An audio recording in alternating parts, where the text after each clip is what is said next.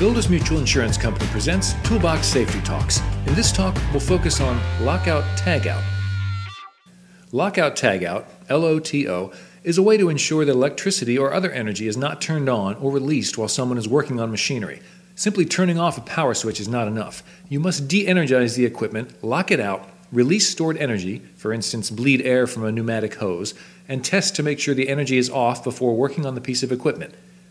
Lockout Tagout procedures, shop and tools. Each piece of equipment or machinery and every tool should have its own LOTO procedures. Each worker who can be exposed to hazardous energy must be part of the LOTO process. The worker who puts on a lockout or tagout device is the only person who may remove it. Notify operators and supervisors that power is being disconnected or isolated. Separate all energy sources using proper isolating devices like manual circuit breakers or disconnecting switches. When changing a tool blade or bit, de-energize the tool by removing the battery or unplugging it from the outlet. Verify equipment has been de-energized by trying to restart and using testing equipment, such as an electric circuit tester.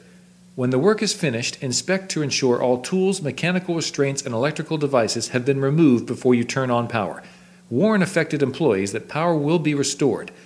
If the LOTO job is interrupted for testing or positioning equipment, the procedures must start over from the beginning.